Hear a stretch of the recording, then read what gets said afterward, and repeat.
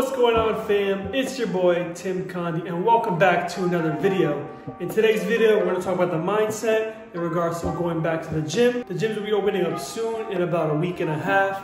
I'm super excited to go back into the gym and train, see my buddies and whatnot, but we got to get the mindset right first in regards to going back to the gym. Also, I'll be talking about what exactly is in my gym bag. I had like one or two questions in regards to like what do I carry when I go to the gym. Let's go. Quick side note, install the mirror into the gym. Look how clean this is. Got the mirror going and we added one more pole. Let's go.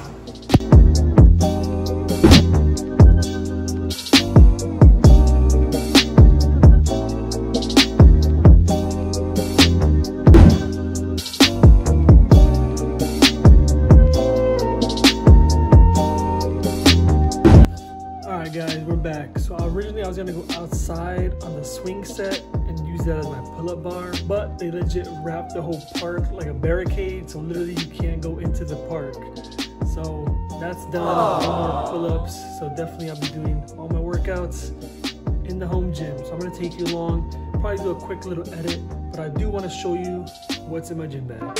Alright, so here's my gym bag. We're gonna start off with the side pocket. Right now I just got my supplements. So I got my pre-workout in here, pump product and muscle builder product. When you open up the main compartment, we have my lifting belt. So obviously in the gym I use this a lot. It's got a lot of wear and tear in it. I used this for over 4.5 years, going on 5, and it's still holding up. I definitely need a new belt, but they are kind of expensive. This is an Inzer belt, so very high quality. I have these lifting straps. So these are really good compared to the other ones. I don't know if I have them in here. Sorry about that, guys. So compared to these, so these are completely different. These are the lifting wraps, but I do prefer these just because you can wrap around your wrist, and you could use this part obviously to wrap around the bar or a dumbbell. So these are great. I also have some more supplements because they can't fit in the bag. So I got creatine as well as BCAAs. I have this, of course, so I use this a lot during leg days. This is the Deep Tissue Massage Gun. Highly recommend it. I am selling them at a discounted price, so if you're interested in getting one of these, let me know and I'll ship it out to you. Last but not least, we got these clips. High quality clips, keep the weight in place. Alright, so I also got these things that basically just make the gym bag smell good when I put all my sweaty clothes in there after a lift. And in the side compartment, I got knee sleeves. So these are definitely only used for leg day. Super supportive. I do need a new pair of these. These are from Redcon One. I love obviously the material, but I need a new pair of these. These are a little bit too big because I've been using them a lot. So I definitely want to pick up a medium pair when they restock. So they're out of stock. So pretty much, yeah, that's my whole gym bag. Nothing too crazy. I use everything showing you at the moment. And yeah, that's pretty much all I need at the gym to get a good workout in. That's gonna conclude what's in my gym bag. Feel free to shoot me a message down below on what is in your gym bag. Trespasser, and I never thought I'd come to this. The paper preaching an apocalypse, a revolutionary, all built by bits. It's the antidote to your systems. And oh, you know I wasn't meant to break. I'm a revolutionary. Oh, you know I make my fate. I'm a revolutionary.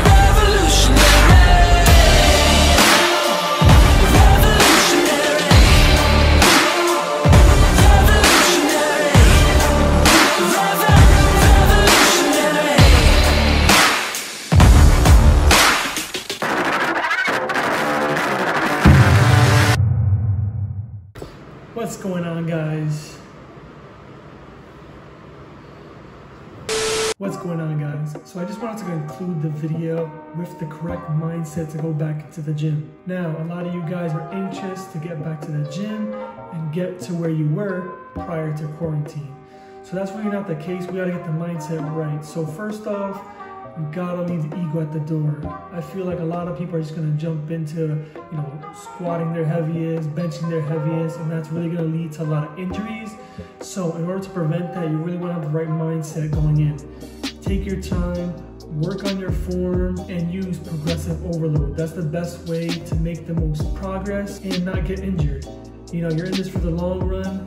I feel that muscle memory for everybody. If you were committed and dedicated to the gym before, by taking your time, muscle memory will take over and you'll get your gains back as long as you put in the work and take your time. Like I said, you don't want to rush into it because that can lead to further injuries. Also, I would recommend taking a couple more rest days. So for example, if you're running a 6-day split, maybe drop down the workload to 4 to 5 days, just so you have extra time to recover, because like I said, once you hit those weights, your muscles are going to get reactivated and you need the time to recover.